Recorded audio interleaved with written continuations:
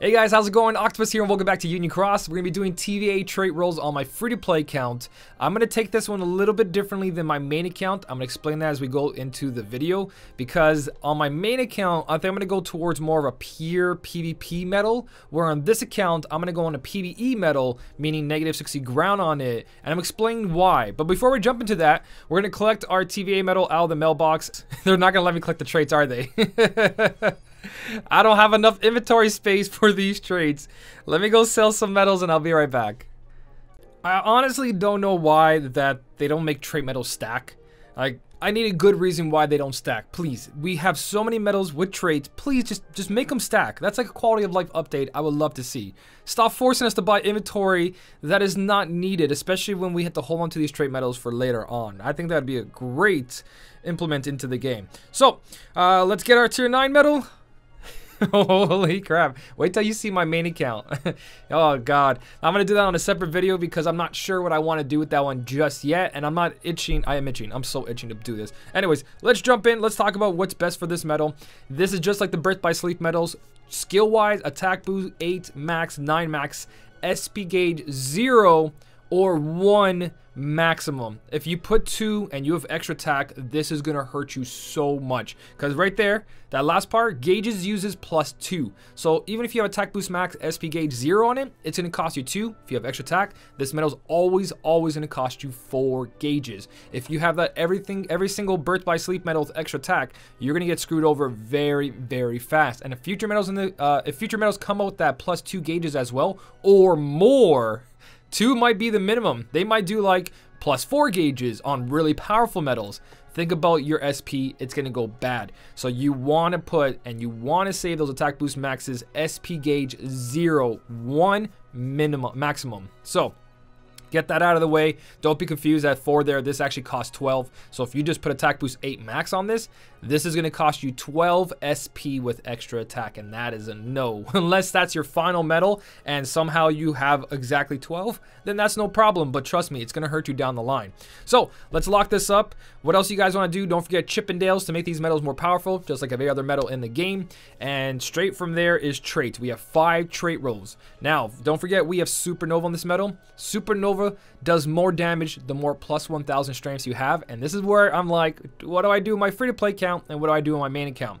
The reason I'm gonna go for -60 ground on this account is because he is a single target, so he only hits 1 enemy. If there's a group of enemies and you use this medal, he's gonna do the smaller multiplier, which is like 46. If there's 1 enemy, he's gonna do a total of 65 point something. 65 multiplier is by far the biggest multiplier in the game. I think the other one is like 57 in second place, or 59 from these guys, and this guy has 65. It's huge, guys. It's a huge multiplier. And copy medals can copy that base multiplier as well. It's very nice. So when you look at traits, the reason I'm gonna go for the whole -60 on this account is because I do have Nominate over here. And what Nominate does is that the next medal, the next medal in your Keyblade setup will become an AoE medal. So I'm going to use Nominate the turn before my TVA medal, and I'm going to have that huge multiplier for AoE. And that's why for this account, I think -60 ground is going to be totally fine. So I'm going to aim for -60 ground, +1000, +1000, extra attack, and another +1000, or aerial if I really want to care about all the content in the game. So I got 17 rerolls. Let's jump in and let's try to pull this off. So during my streams, my Birth by Sleep streams, you guys saw them, I uploaded them for my traits. What Drew on my streams has been telling me is like, if you get a good trait, let it roll. If it's a bad trait, the next trait you quick stop. So I got sleep resist. Next trait, I'm gonna go for a quick stop. Now I don't know if this actually works or not. It's just a little fun thing you can do, and it's a good balance between of let it roll and let it quick stop. So here we go, and quick stop. HP. So it's another bad trait. Trait number 3. I'm gonna do the quick stop again just to see if I can get out of those bad traits. And raid damage is apparently a good trait, so we don't quick stop that. Another max HP. Wow, if that was +1000, I'd be super happy right now. Now, I've seen some people reroll traits 30 times and still had bad traits, so I don't know if this is going to turn out good. Let's wait a little bit longer. There, there we go. Extra attack, baby. Extra attack off the bat. So we got one of the hardest ones out of the way. Now I want those plus 1000s and negative 60. So since we got a good trait, I'm going to let it play out from this point on until another bad trait shows up. So if this works, this should be a good trait. Ray damage apparently is a good trait. So let's just keep it rolling. Let's just keep it rolling. So we're 5 traits in. We have 12 more chances. Do I want to burn through all of them right now? Yes. I do want a perfect TVA medal. Oh, but I'm nervous. There's the poison resist. So it's not like it's a guaranteed thing or anything like that. It's just something you guys should try to pull off. Now, if I'm going to go for PvP wise, I'm going to try to keep these resist in there so people don't do the whole TVA thing.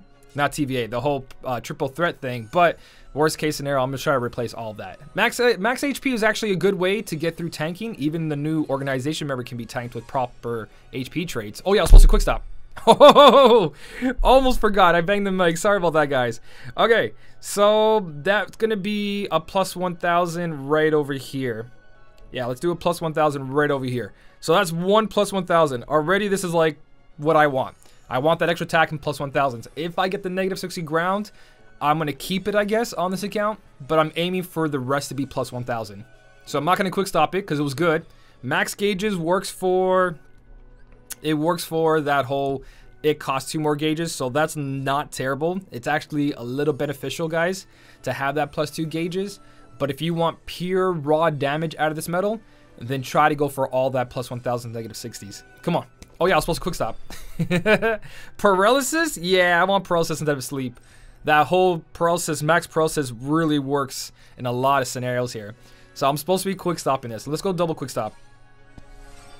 Ouch. Ouch, the sleep. I feel like saving some for later, but ouch. I don't know what to do. Oh no. This looks bad. This looks bad. Okay, right. The max gauges. Okay, we're definitely gonna put max gauges there instead. Oh no, guys. Oh no. Okay, we got 6 more rolls here. 6 more rolls here. After this, I will be doing a little showcase in Coliseum or a high level enemy. Oh, this hurts. This hurts. This hurts so bad. Well, that was an extra attack. Let's let it roll out. Maybe I'm going too fast with it. Maybe I'm trying to do it too quick. I should let them roll in between. 17 rerolls, and you can probably not get perfect traits.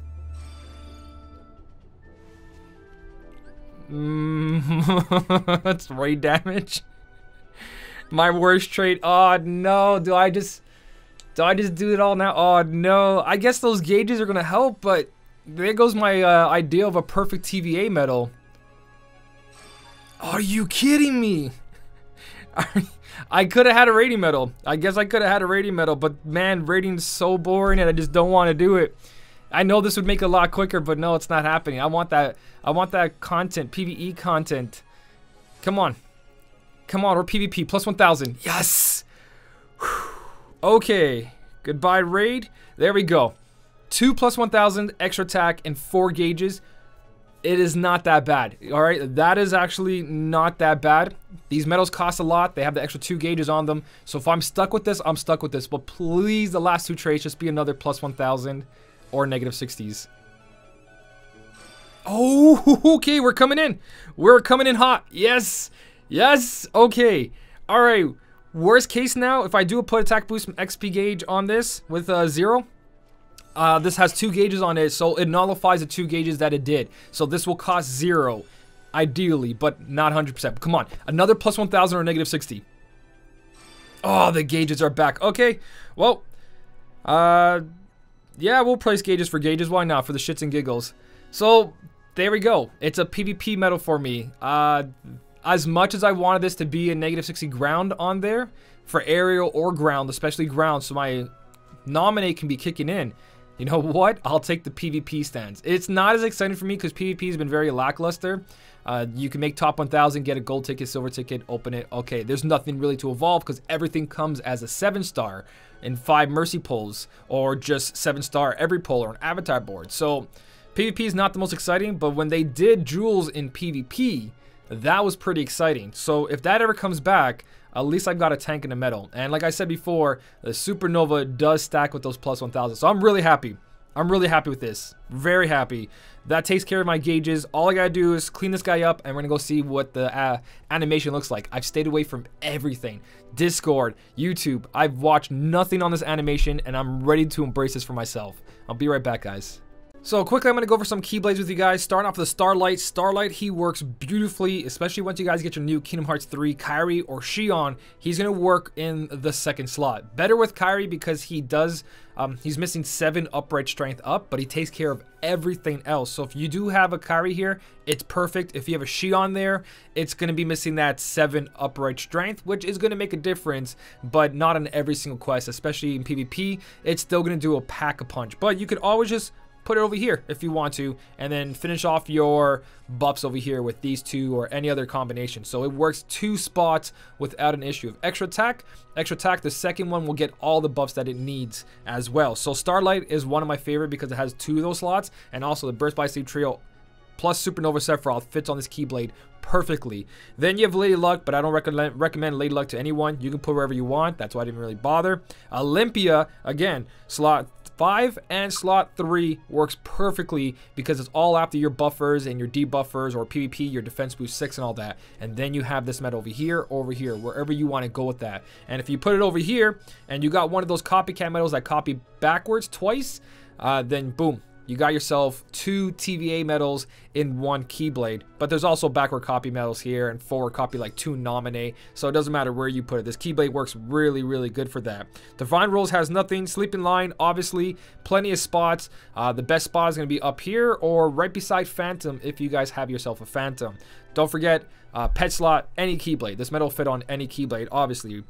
Stroke of Midnight doesn't have an upright. Missing 8 can work, again, with extra attack. Even if you have a Kingdom Hearts 3 Xion or this other wave doing it over here, you could use that if you have Kingdom Hearts 3 Xion, but you're missing that 7 upright. So it's not ideal there, but it is a spot there, just if you really, really have to squeeze it somewhere. I wouldn't do that, though.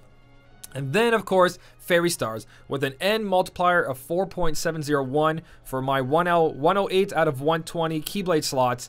It is a really high multiplier. It's right at the end of the Keyblade. It's going to do a ton of damage. You can copy with your Xions. You can backwards copy with your copycat medals. You can do whatever you want with this. And I really like those 2 Keyblades, Starlight and Fairy Stars. But we're going to jump into a quest right now and see what the animation looks like and how much damage it does. Sad part is that I didn't have Attack Boost Max SP gauge, so this is going to cost me a lot until a new avatar board comes out. I bought all the previous ones already. I just don't have any more because of all the medals in the game. Yay. So I figured, why not show this medal off during the Xemnas event? So Xemnas is level 5000. You know you need negative 60 traits to do a lot of damage here, but we're going to jump in with no negative 60 traits and see what we can pull off. So I think I have enough gauges right now to pull this off. Let's go win. TVA, attack boost 7 max, not 8 max on both the copy medal and the TVA medal itself. And let's see if we can do any damage with all those plus 1000s. The only thing that's going to hurt here is 7 gauges, but Kairi's going to restore 10, so that's 17. So it's not going to be terrible. We are going to use our Elsa there to activate the Supernova. So I get that little bit extra guilt bonus on top of it. So you guys get to see a little extra there. Now, this is going to be a tier 6 medal. Xion is a tier 6. She's going to copy a tier 9. So you're going to see the difference between the 2 of them, especially with the plus 1000s. So we're doing 40 million. Oh my god, that animation. Hold up. Is that a shot lock? But wait, before we jump to that, 40 million over what, 7 hits? That's a lot of damage just for something that doesn't have negative 60. And that's without plus 1000s. That is without plus 1000s. I love the animation. 95 million 379 379 times 7 hits without negative 60 ground. I just did 667 million damage with the TVA medal. 38 million per hit, 38,520 times the 7 hits. We just had 269 million on the extra attack.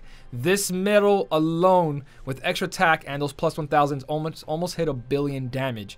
I cannot wait to see someone use negative 60 ground. My main account might get negative 60 ground, but again, I'm aiming for all those plus 1000s. with such a high multiplier, the 65 multiplier, plus all the plus 1000s, and once I put attack boost 9 max on this, I don't think I'm going to need negative 60 for this. It's going to help for sure, but I think we're at enough strength and multiplier that we're going to go through enemies' defenses without the negative 60 like we just did. And of course, the sub slots plus the booster on the Starlight really, really help. So no negative 60, and we almost hit 1 billion damage in one medal. That's amazing. And let's show off the last thing, which is the Supernova for the TVA. Supernova is going to go off. It has a lot of plus 1000s. 454 million damage. One medal, guys. One medal went over 1 billion damage. 1 billion HP. TVA is so broken. I cannot wait to see what they bring on the future. I don't know how they're going to really top this off. But if you guys did get one, this is going to last you quite a while. I do think there will become replacements for this medal. Obviously, it's only first of its tier 9s with the Birth by Sleep trio. So this is just the start. Every medal gets outdated. So anyone that's missed this medal, don't worry too much. You will find a replacement, especially if you were smart enough to save a bunch of jewels for the next upcoming medals. Kingdom Hearts 3 is around the corner. That they might be doing some special for that and a new special medal. Who knows? This could have been the start. It just gets better and better and better for all of these days, guys. It always does, so don't worry too much. Save those jewels, most important. But let me know. I'm really interested. Did you guys get negative 60 ground? Test it out on Xemnas here on round 13, and let me know how much damage you guys are pulling off with negative 60 ground. I'm very excited to know this. Just this one medal alone. Holy crap. That's amazing. If you guys did enjoy the video, don't forget to hit the like button. And as always, thank you so much for watching. Keep on smiling, and I'll see you in the next one.